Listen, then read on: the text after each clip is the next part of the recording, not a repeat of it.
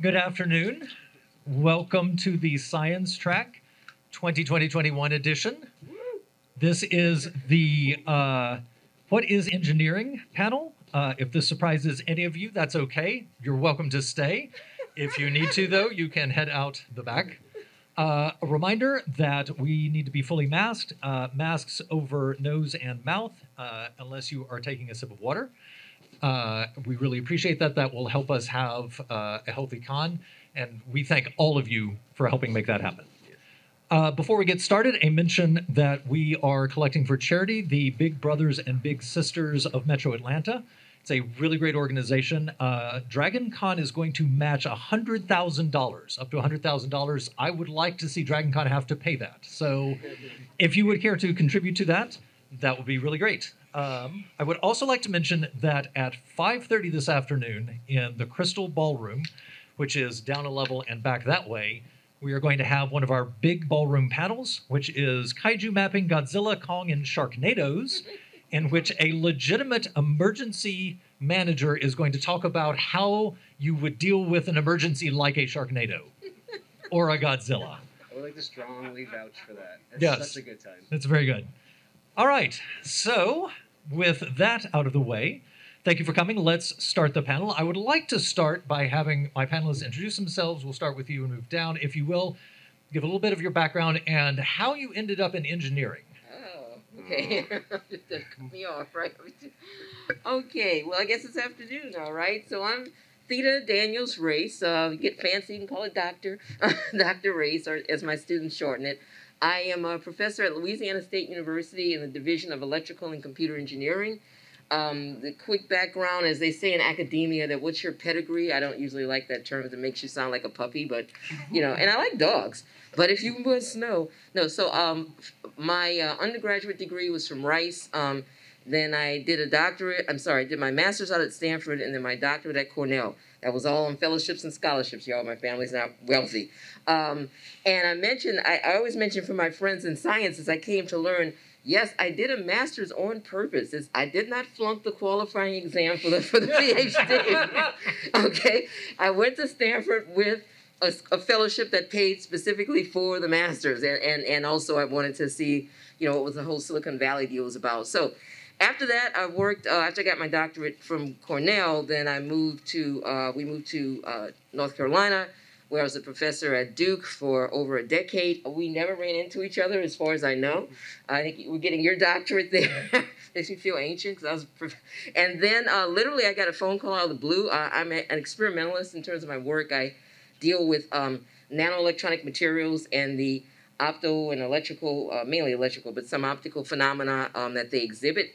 And my group is the Applied Hybrid Electronic Materials and Structures Group, or HEMS. We would have said just leave off the S, but it would have been like you're clearing your throat. So we deal with hybrid electronic materials, which would be semiconductors, metals, insulators, you know, biological species, what have you. And the bottom line of all that is I was at Duke, got a phone call one day out of the blue, and somebody said, I hear you're thinking of leaving Duke, because they were going in a theoretical direction on experimentals. And I'm like, how did you know this? So I didn't apply for this job, but I went and gave a talk, and they went, here's some money, and here's some equipment, and would you like to come here? And it wasn't a pay cut. And I was like, cool. And I'm originally actually from New Orleans, so we didn't dare tell my parents until we know for sure, because the grandkids, like, you can't tell a grandparent that you're going to move that close and then, like, not like the job. So in any event, but, and my folks are okay. They are in New Orleans as we speak. But with that, engineering and how I got to it, later, is a little bit too long of a story, and I don't want to take time away from my fellow panelists. But there you go. Great, thank you. So my name is Matt Jarrett. I have a mechanical engineering bachelor's degree from UMass, and I've worked as an engineer in many or several different defense and medical device companies. And I've mostly been working in operations engineering, which includes manufacturing engineering, quality engineering, process development, and I had a real strong focus on lean methodologies and like lean manufacturing and like Toyota way kind of stuff, which just kind of happened to be because the first company that I got an internship with had a really strong program for it, and it just kind of fell into it and spent hundreds of hours doing that. I I have a really crazy story about how I got into engineering. I had no idea what it was up until I had a girlfriend that was going to UMass for an open house and said, "Oh, why don't you come along?" I said, "Sure." And then I saw I saw a piece of paper and it said, like, "Engineering, what is it?" And I said, "Oh, well, I've always heard that term. Why don't I go find out?" And when I went there, I saw mechanical engineering, and I said, "Oh, well, that's exactly what I want to do for the rest of my life." Because I was the kid who always took apart the VCR and the vacuum, and my parents freaked out. And I said, "Don't worry, just it'll go back together." And it always did. And so that was just perfect for me. And I had never known what it was, and so I think this is a really cool opportunity for some people to just find out what is it. Nice, thank you. Hey, I'm Ashley Roper.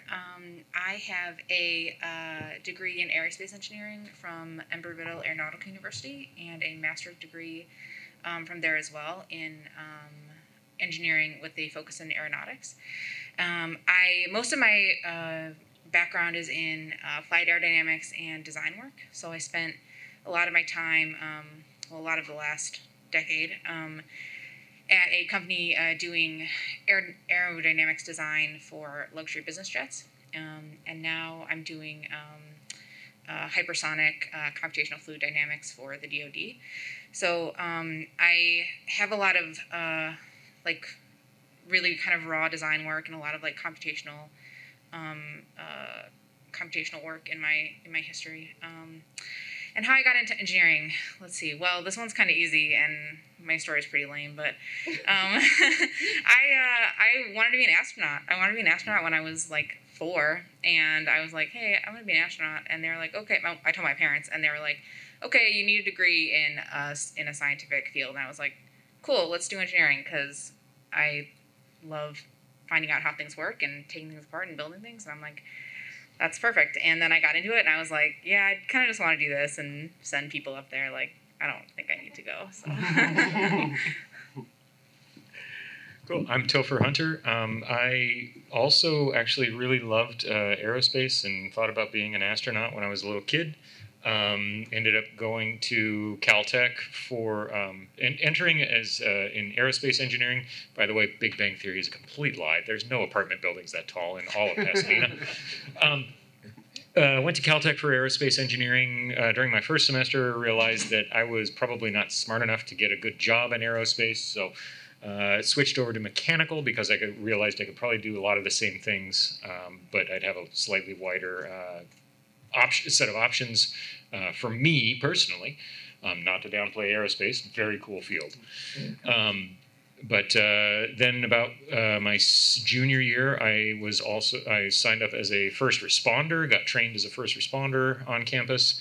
That got me interested in the medicine.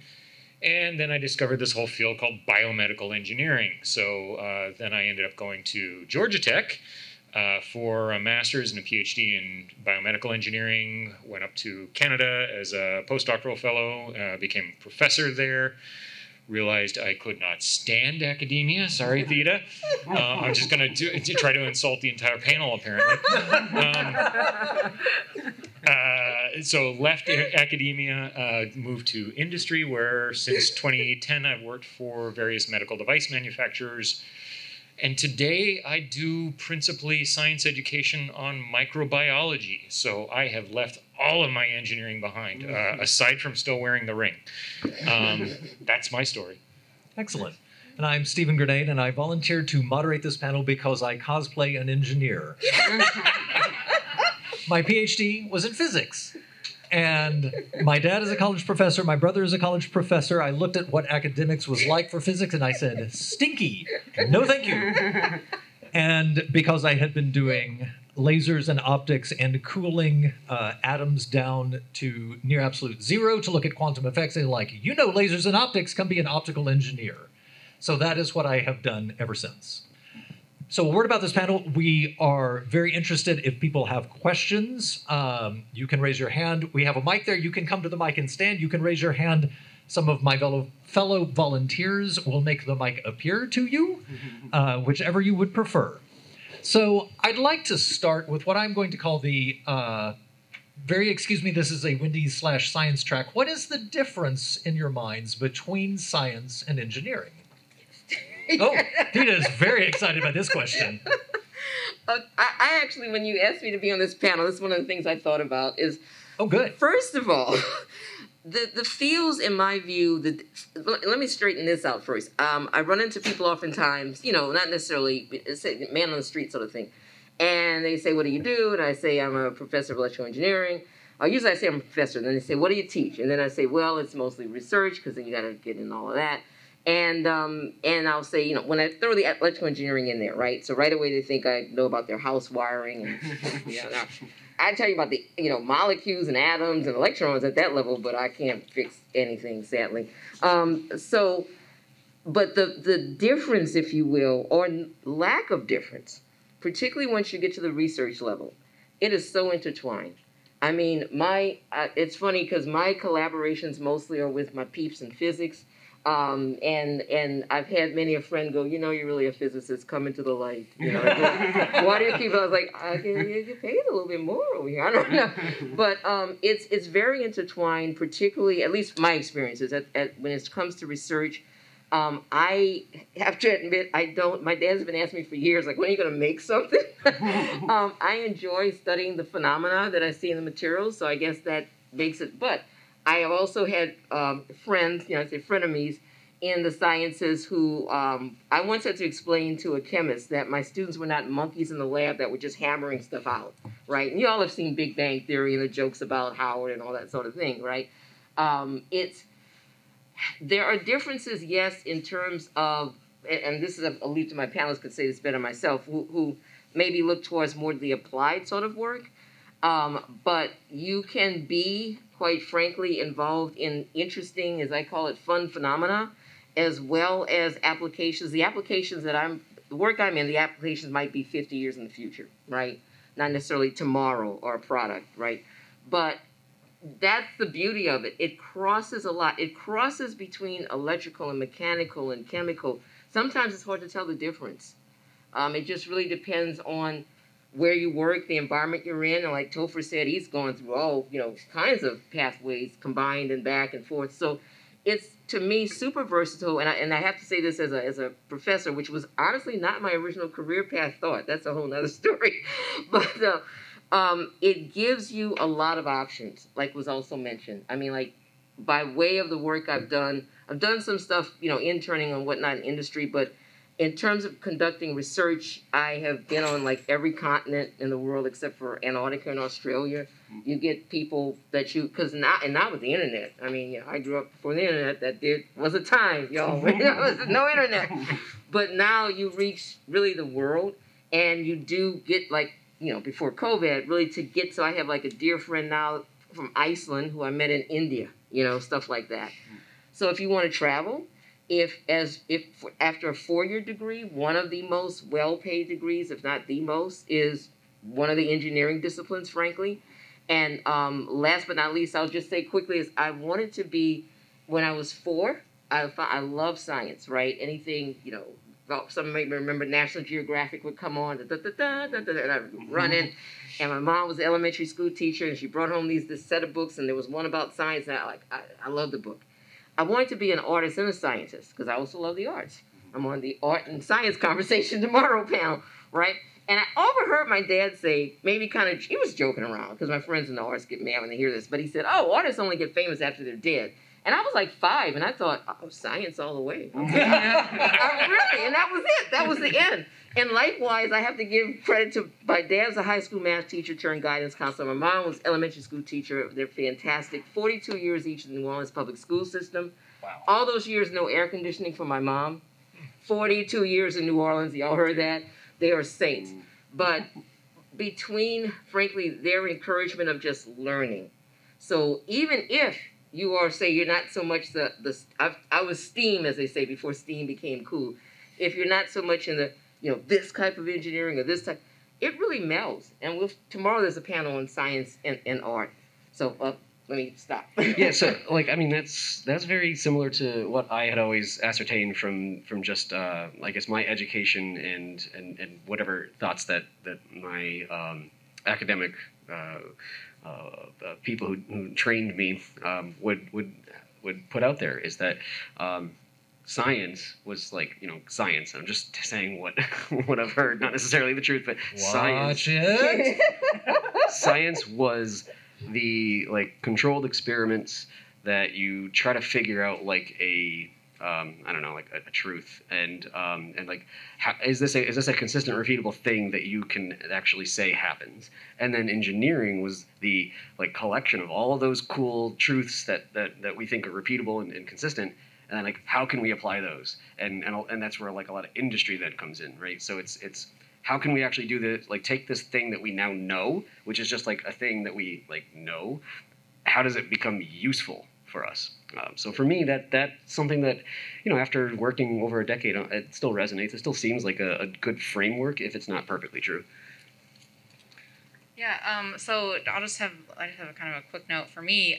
So since my background is in like applied kind of sciences, for me the difference between science and engineering is strictly like engineering has a schedule, a budget, and a manager.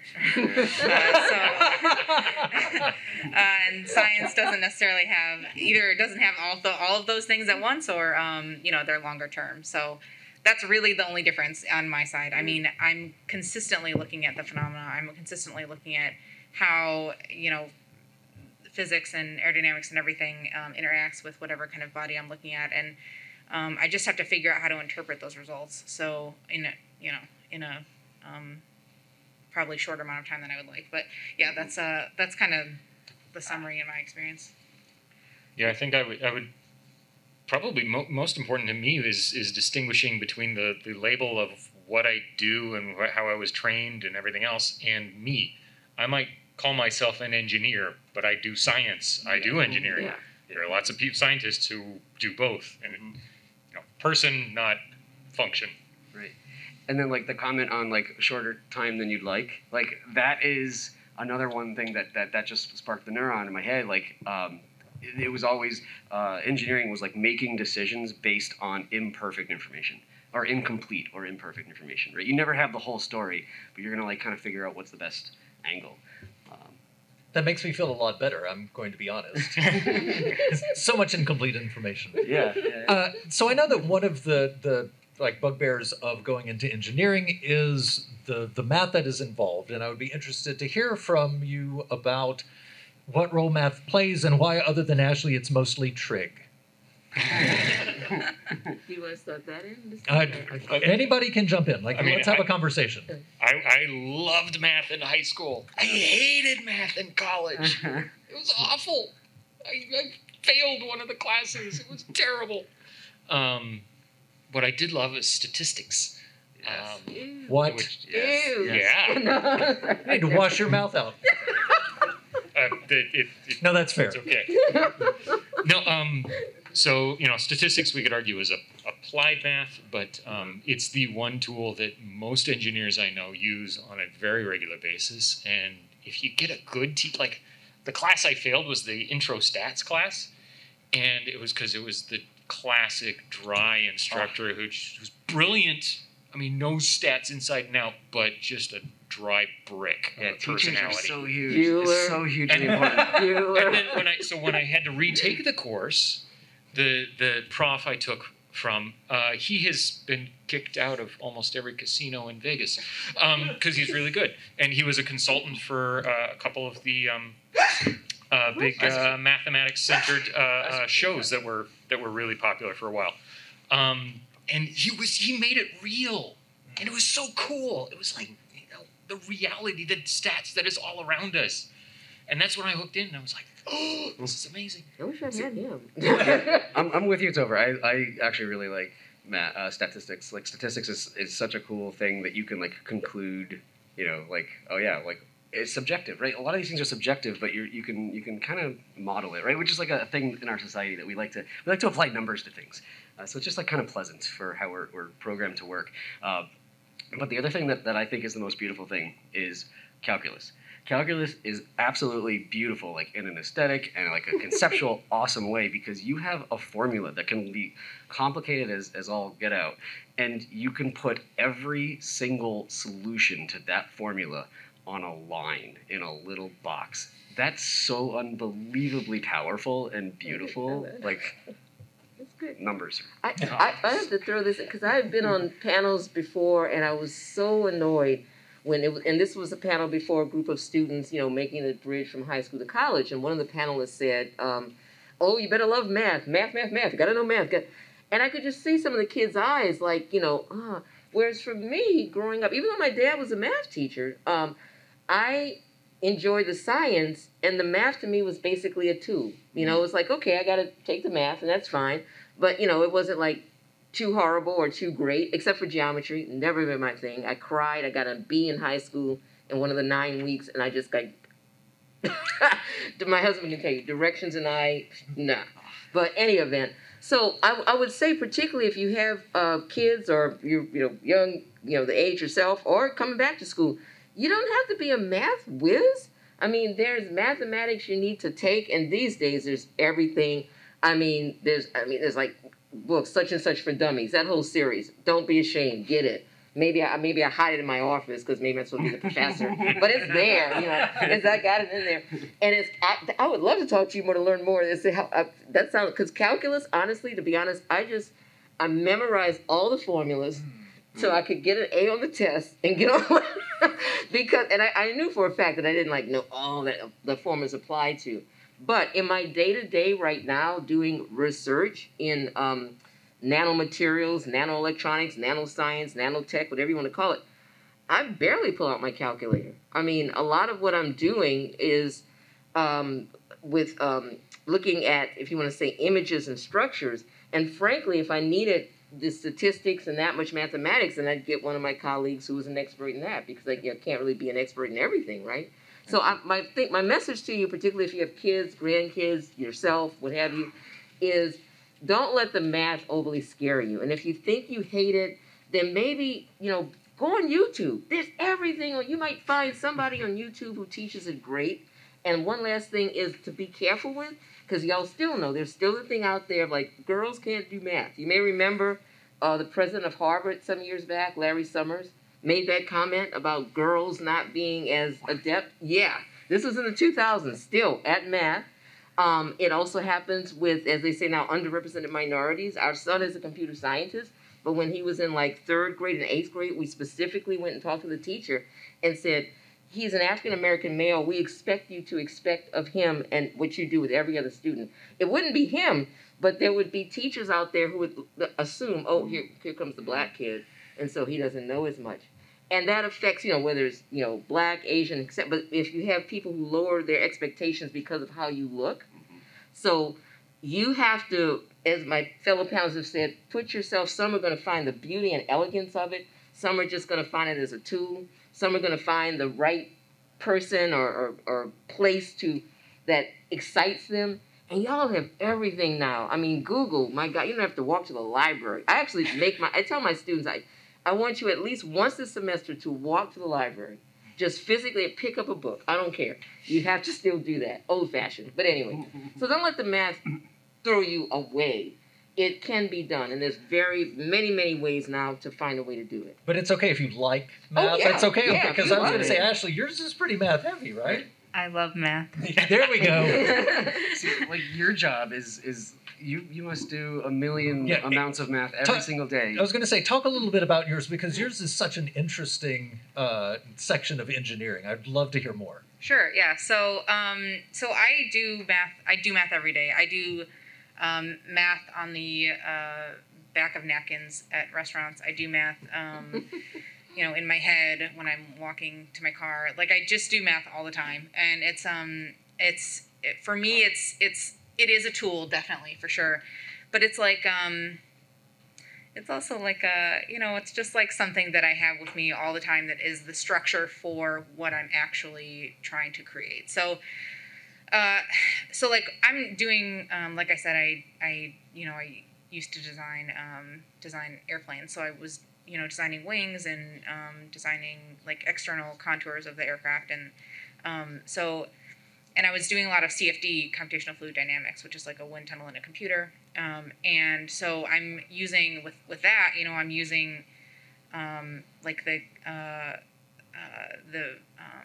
overarching kind of equations for aerodynamics, which are called the Navier-Stokes equations. They're like they're not solved, so you can't solve directly for them. So you have to use like other equations that you kind of substitute in to solve them. Anyway, they're very complex, and that's like kind of my bread and butter. But yeah, so for me, I mean, every day it comes into play, and so I'll use math a lot to check my work too, because computational fluid dynamics is very like it's a code written by humans, right, who make mistakes, and who also there are certain assumptions that are made with that code. So you have to know what assumptions you're using when you run certain codes and when you create certain things. So for me, I check a lot of that work. I'll do sort of back of the envelope calculations, like just to see if it looks like this temperature is maybe in the right ballpark, or like if it looks like this boundary layer thickness on this wing is in the right ballpark or whatever. So I'll do that on a regular basis. So math is super important to me, and I really love using it, and it gets really complex for my job, but like everybody else has said on the panel, that's just one aspect, right? You can do engineering and have a lot less math heavy positions, I guess. I love hearing that, because from the physics side, they taught us how to derive the Navier-Stokes equations, and they're like, well, it can't be solved, you can simulate it, so let's move on. And that was the beginning and end of my Navier-Stokes experience. Yeah, so that's the start of my Navier-Stokes experience. It seems like you're actually doing things with it, and you were just playing with math, which I did like. I, like you, Matt, calculus is really where math started to sing for me. And I really enjoyed it, and I managed to get out of undergraduate without a linear algebra class. I was like, that probably won't be important, except like all of physics, quantum mechanics depends on it. But then I was like, I'm going to go be an engineer. It's really cool. You know where matrix shows up? It's in coordinate transforms. And as a sensor person, that is my life. My life is coordinate transforms and cables that on tests animals chew in the night and make break. I did not factor on that when I went into there. All right, Theda, you may need to cover your ears on this next question. I'd be interested to hear how your academic experience differs from your industry experience of engineering. No, let them start. That's what I'm saying, yes. No, they Topher. Well, any of the three of you, fight it out. Yeah, I mean, I guess, like, real quick, like, why did I take Diffie Qs? Like why did I have to take Diffie Qs?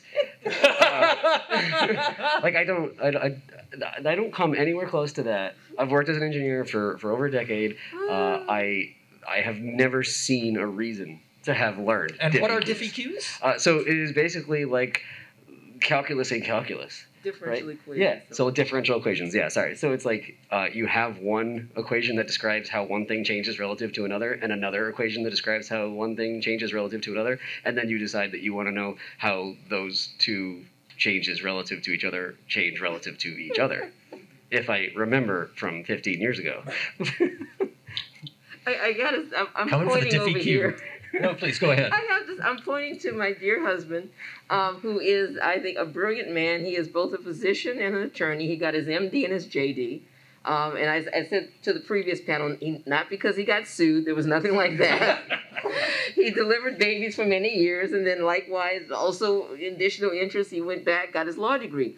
But we met as undergraduates at Rice, and he told me that he was considering engineering, or would have, but he heard about Diffie Qs and it sounded too close to difficult.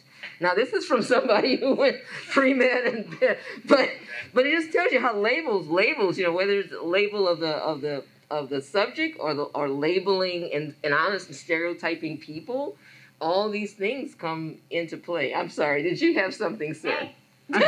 Y'all should have seen the look. Yes, I'm just an artist. No, that was the other thing. At Rice, they only gave the Bachelor of Science if you were in one of the sciences or engineering. If you were in engineering. Yeah, physics didn't Yeah, physics, you got a BA. Biology, you got a BA. Wow. Chemistry is a BA. And so that's why he says he's an artist. But you were an artist of the, obstetrics, gynecology. Many people are very grateful for your artistic knowledge.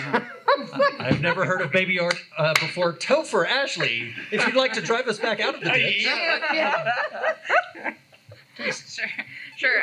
Yeah. So for me, I mean, a lot of my, a lot of my time spent as an undergrad, especially, was not really about learning the subject matter. It was more about learning how to learn. It was more about learning how to actually absorb information from books and from people and from people who know a lot more than you. I kind of think highly of myself, so I kind of, think I know a lot sometimes. And especially as an undergrad, I thought I knew a lot, and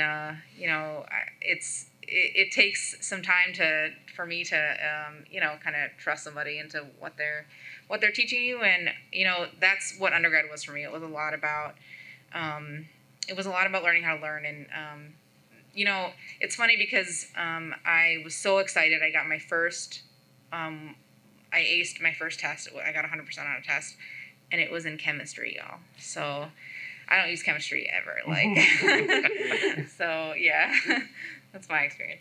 Yeah, I underscore that. I mean, it's not the coursework that I carried forward. It's the approach. It's the thinking process. It's the way of dealing with a problem.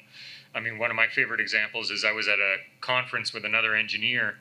It was a microbiology biofilm conference. So the two engineers are here frantically trying to understand all this stuff that the people are saying. And then we both get an email from our boss saying, hey, I need you two to learn everything you can about platelet-rich plasma and present it to us in 2 weeks. We're both looking at each other like, I didn't even know what those words mean. So in 2 weeks, the two of us crammed and became experts in PRP therapy, and then presented it to the company and convinced them whether or not they should, make this multi-million-dollar acquisition. Because you just learn to run on your feet really fast. Yeah, it's a really good synopsis that you're just being taught how to learn, or like being taught how to problem solve, being taught how to interact with things. How do you process all the information that is available to you? And synthesizing knowledge. So taking these discrete facts and turning it into a new concept. Right. And I found that professional schools really like engineering students, right? Say if you get a degree in one of the engineering disciplines, that's another thing, right? It's not the engineering department.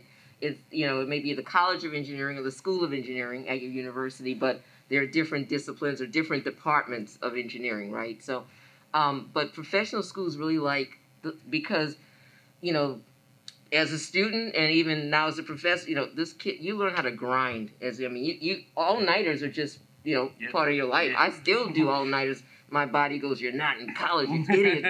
But I still have, times, my normal bedtime is maybe 2 a.m. plus or minus. And then I've done where the next morning our son is going, Mom, you're still here? Because he went to bed at 8 and it's 8 the next morning and I'm still at the desk. So, but you learn how to work. So, if you want to go to law school or med school or, divinity school, like they have one at Duke, or, get your MBA, they like those students because they find that I've heard many an engineering student say how, I went to name the professional school and, man, I got a lot of time. Because they were used to always, So you learn how to learn. It's a great, if you want to say, discipline in addition to the science, in addition to the application, wherever you fall on that spectrum. So it sounds like y'all are sort of coming to a point of describing it as knowledge acquisition and application. Is that a fair kind of summary of that? Cool. At least the education. Yeah. Cool. So when we were discussing this ahead of time, Ashley, you said something that I had to write down because I wanted to talk more about it. Engineering can be less like making a puzzle and more like fitting the puzzle pieces together in unique ways. Yes. Would you talk a little bit about that? And then I'd like to hear other folks' Sure. response to that. Sure, yeah. So a lot of times with engineering, and this kind of goes back to the whole application, having a schedule, having a budget type of discussion, where you're given a lot of the pieces because a company they have to meet some sort of, bottom line. They have to meet some sort of goal or whatever for that quarter, for that year, whatever it is, and they already have usually, in a lot of cases, they already have a lot of these kind of pieces in place. They already have your requirements built for you. So a lot of times as engineers, we get pieces to this puzzle. We get the requirements, we get a budget, we get tools that we get to use, and we have to figure out how to most efficiently use all these tools and create something amazing. So that's kind of why I think of it more as like putting the puzzle pieces together.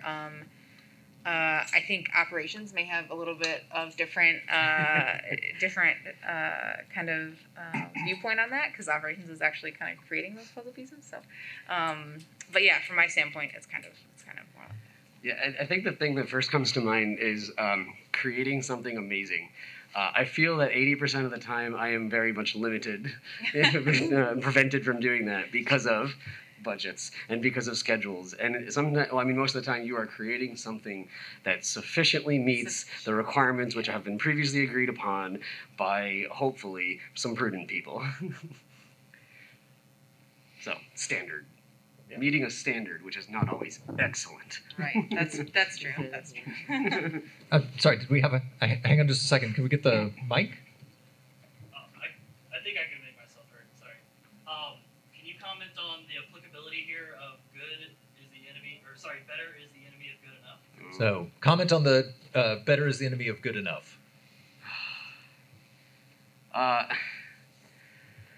This is like I want to use the term like religious debate here because like as a very technically focused person, like I want to do the excellent, and I'm always like shooting for the excellent. That's the star that's always up there that I want to point to. But I work with a lot of program managers and project engineers who have accountability to the budget, and that's just a limitation to it. Yeah, that's what strikes me. For me, it's the difference of it's where the research stops and where my engineering begins, because I usually have a part of when I do a project, there's usually for me, I set aside a certain amount of time to run the CFD or run tests or whatever and get all the information that I need to make my decisions. And so I usually have to cut that short, right? So I have to decide when is enough information enough, and then make decisions based on that information.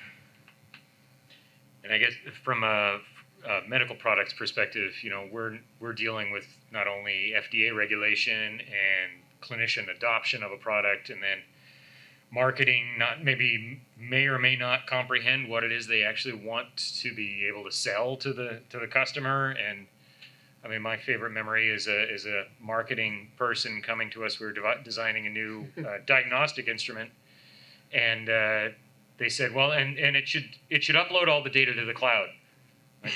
Okay, what cloud? Where's the server that the hospital is using? I don't know. It's just the cloud.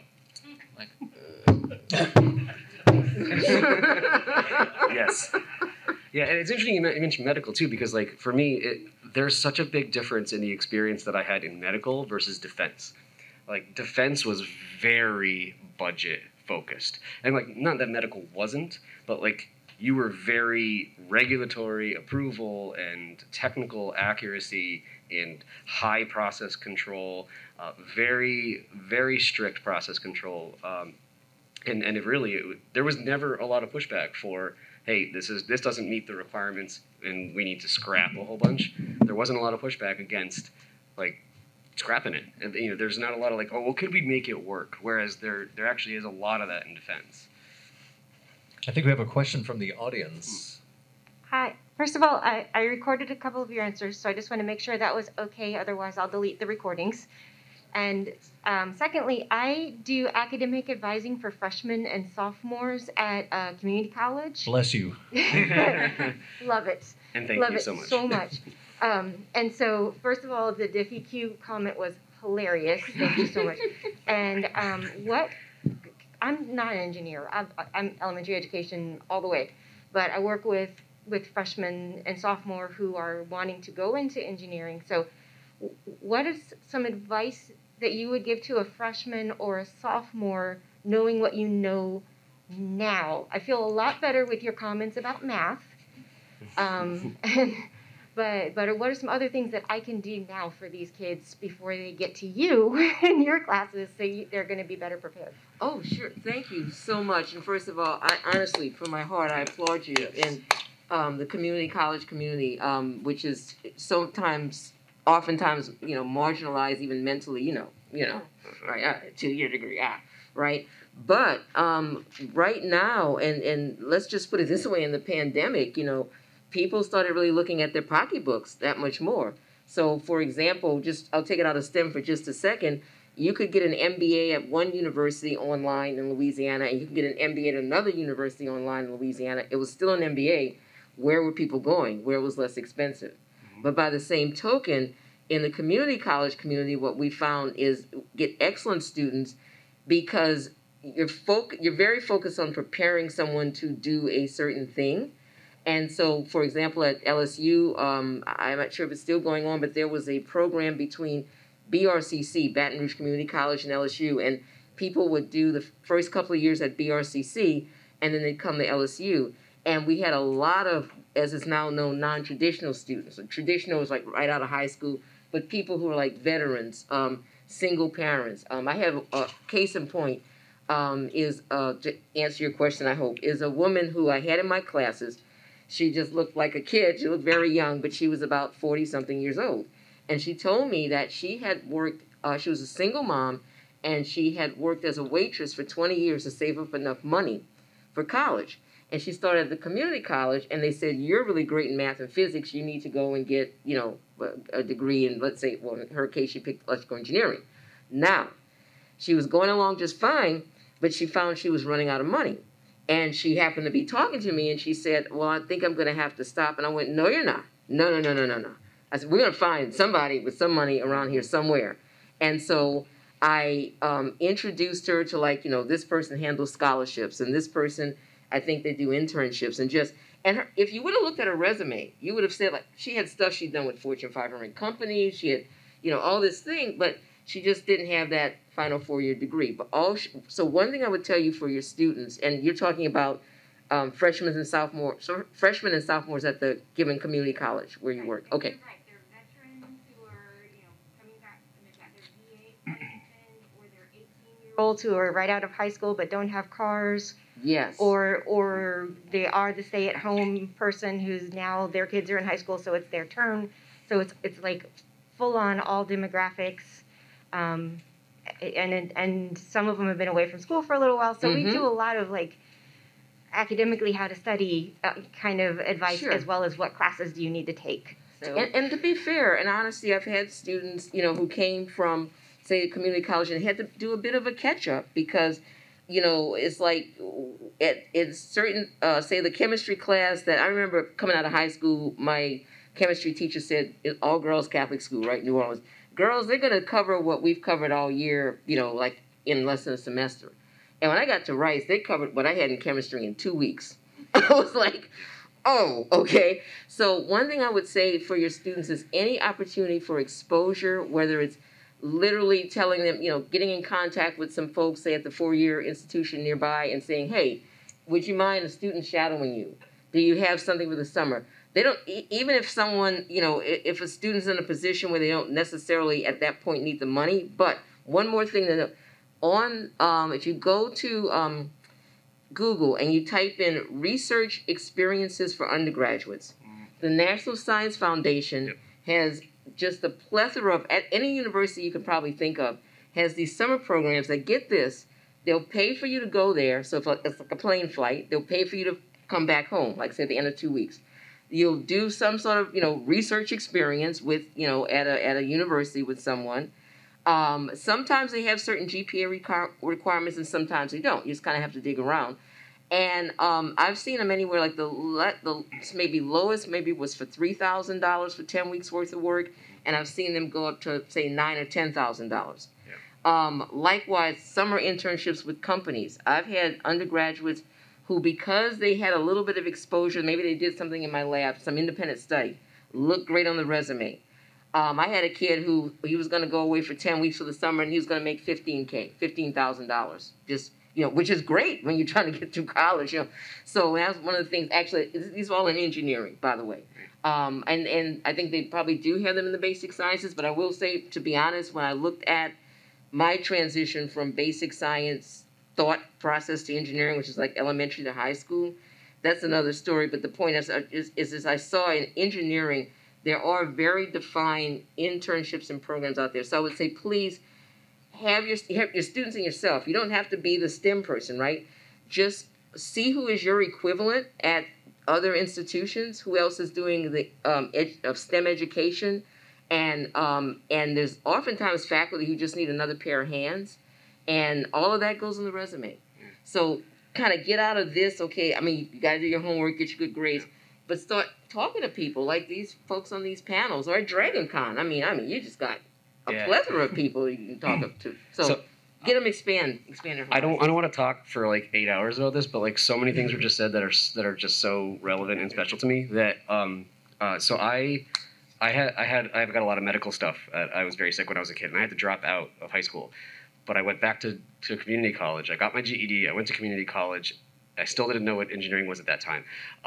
In Massachusetts, we have the Commonwealth Compact. So if you get an associate's degree at a community college, you get guaranteed entry to state schools. So they look and see if your states have programs like that. Those people who are at community colleges, in my opinion, generally speaking, are people who want to be there. They aren't people who their parents told them you have to go to college, because if that was the case, then they'd probably be going straight for a state school or something like that, or a private school.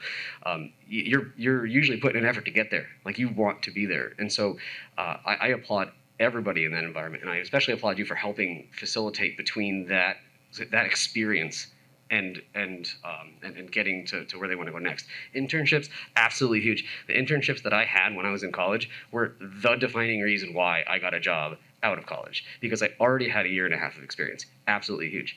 I did a research experience for undergraduates, which I was a mechanical engineering major, but I got one in tomography in meteorite research. So it was applying tomography, which is like a cross sectioning. It's kind of like an MRI for your for a rock, and trying to figure out how you can do computer models to figure out where the little chondrules are, which are little mineral deposits inside. But I digress. So, but that was like something that, well, why would a mechanical engineering person ever get that? But yet these opportunities can be made available. So it's really very good stuff. In fact, the internships that I did, and this was before research or reuse existed, were with oil companies, because that's what's around New Orleans. And I mean, downhole drilling cement slurry was not part of the EE curriculum at all. But it did look, the slurry of the cement and all that. But I did sort of like an economic study, even, right? But it still looks good on a person's resume to say you worked for such and such company. It shows that you can think beyond just that box pattern. So anything you can do to expose your students of whatever age, and particularly the students who are more experienced, the veterans and so forth, they've got that much more to bring to the table. Sometimes, to be frank, that's a little bit harder, because a lot of professors are looking for that 18 to 22-year-old. But if there are universities that do have programs that will give opportunities to the quote-unquote non-traditional student. So you just have to dig a little bit. I mean, Google everything, honestly, but it's out there. Yeah. Ashley, Topher, anything you'd like to add? I'd just say, I mean, you never know where the job's going to take you. This career, if I could go back to the 18-year-old me and tell him where he was headed, like, you're nuts. Same here. Yeah, I think just really quickly for me, you really get good at the things that you practice. So, and this, I don't mean like math or like writing down equations or whatever. I'm talking about like asking questions in class and talking to your professors outside of class, and sit in the front. Sit in the front.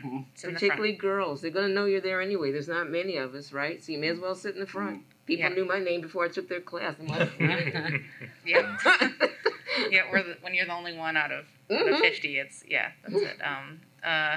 Yeah, so I think practice the things that are gonna help you get to where you want to be. So seek out the people that know more than you, and learn from them, and ask questions, and never stop asking questions. That's like the biggest thing. Yeah. Tied into both of those, it's like, I work as a manufacturing engineer. I did that for 8 or 9 years before I moved into quality, and I worked with other manufacturing engineers who were chemical engineers, industrial engineers, software engineers. And those are just a couple of my friends that I know of. But mechanical engineers. You can get any one of the numerous degrees and still get like an engineering job that had perceivably nothing to do with what you studied. Yeah, I think that definitely goes back to the learning how to learn that you were talking about. Yeah. And I will co-sign all of this. My tiny liberal arts undergraduate, had a handful of science people, and I got an REU at University of Central Florida to do optics, and that was like the first domino to start all of that.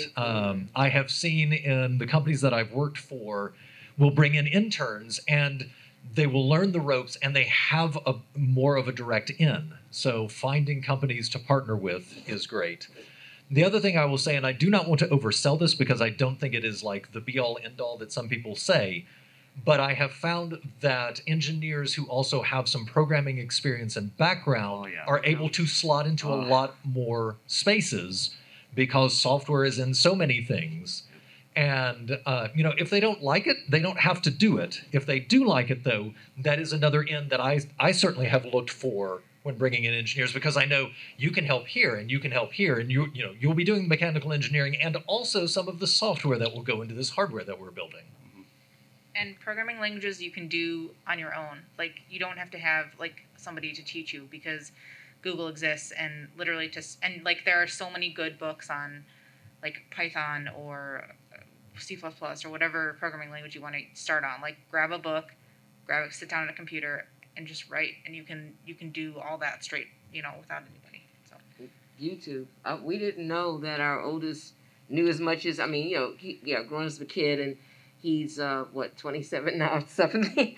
He's 20, but he got a lot of things when we figured he was just, we monitored it, but he was on the computer, and we didn't know he was training himself with YouTube in addition to things he read. And so by the time he was in high school, they were asking him to check the security of the schools. They in fact, he and another kid, let's put it this way, at his high school, which is a very good high school, and he didn't tell us till he graduated, because he knew I wasn't going to yell, but I certainly was going to at least talk to them about the thousands of dollars we were paying, and why was he teaching computer science, and told the boys, hey guys, I don't really know what this is, just do what you want with the book.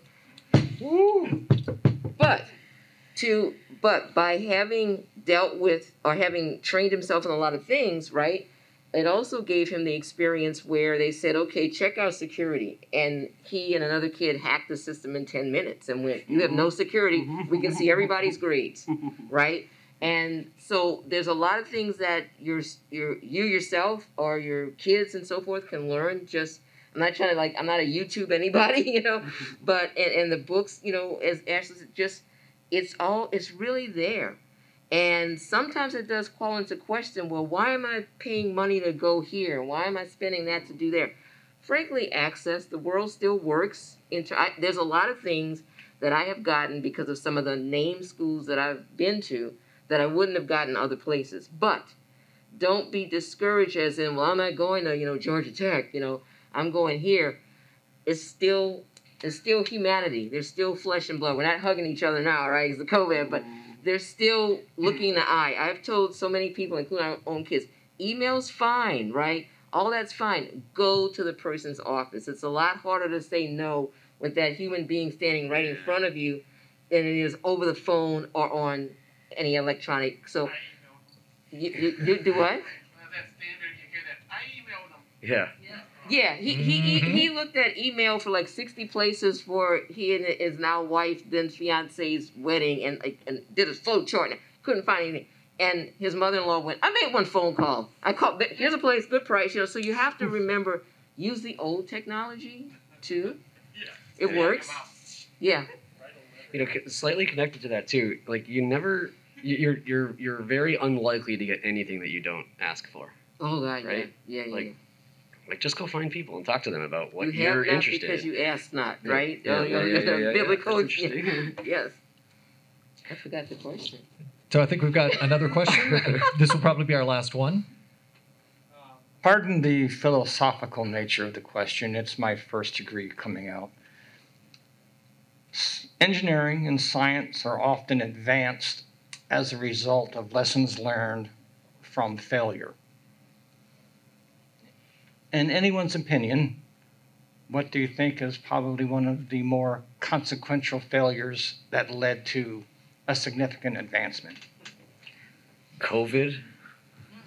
Right, we have an mRNA panel that we're coming up with, a technology of mRNA vaccine technology that like we've been talking about for a while, but it was never. I don't think it was ever approved, right? Yeah, and we never had one actually approved, but now we've got some concrete experience that that we're like, okay, yeah, this is a thing that we're going to allow. That's a pretty cool one. It's going to open up a whole new era of applications for that sort of technology, which is engineering. Yeah, I mean, I think there have been thousands of examples throughout history. I mean, there's the famous example of the Tacoma Narrows Bridge, the Challenger disaster, the ASR hip recall from Depew. There's just endless examples of situations. It's why I'm fiddling with my ring, because in Canada there's a tradition all engineers take the iron ring, and the idea is it's supposed to be a physical reminder of your responsibility to society. It's worn on the writing hand, and every time you put pencil to paper in the old-fashioned days, you would hear that as a reminder of that everything I do, every choice I make, can potentially cost many, many dollars and harm many, many people. So yeah, I don't know if I could point to a single failure that's categorically the one. And I'm grateful, frankly, for the philosophical end, and please no apology needed, because even though we've talked about engineering and science intertwining, the arts and philosophy and so forth are very much intertwined. In fact, one of the areas people are looking at in a big way is cybersecurity and behavioral science.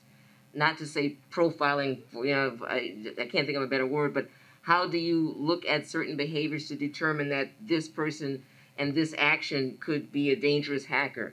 And you can't just do that with some folks writing code.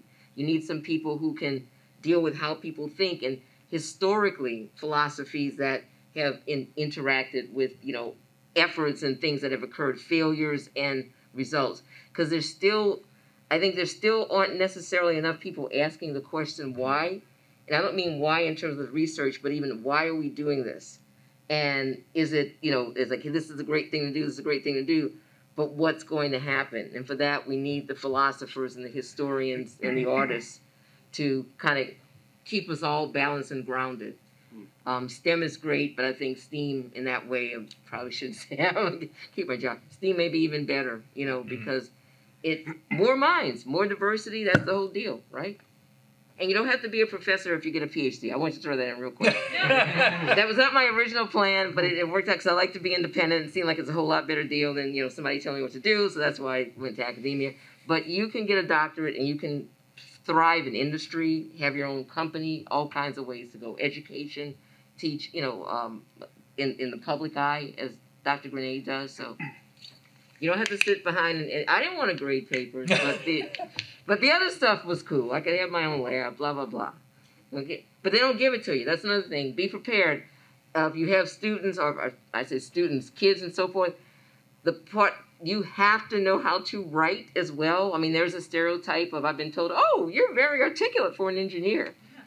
I went to school. I know how to make a sentence, But you have to also not ignore that communication ability. And as much as I'm talking up here, this is not my norm. I promise you. This is many years in practice and imitating my mom, because you could send me to a party, put me in a book in the corner, and I'm perfectly happy, okay? But you have to, as someone said, you ask, you have not because you ask not, I think is the expression, or the term that someone told me. And you have to remember that, as I heard in the previous panel, be true to yourself. And sometimes you don't even know what you don't know, so be open. Yeah. That might be like the biggest takeaway. Like, just be open to all the different like mixtures and combinations of education and application and thought and knowledge and doing, and it's just, yeah. That seems like a wonderful way to end this discussion. Please join me in thanking all of our wonderful panelists. A reminder, you're welcome to make DragonCon pay more money to Big Brother Big Sisters, and if you would like a science track ribbon, we have ribbons over there in original and extra goose flavor. Admire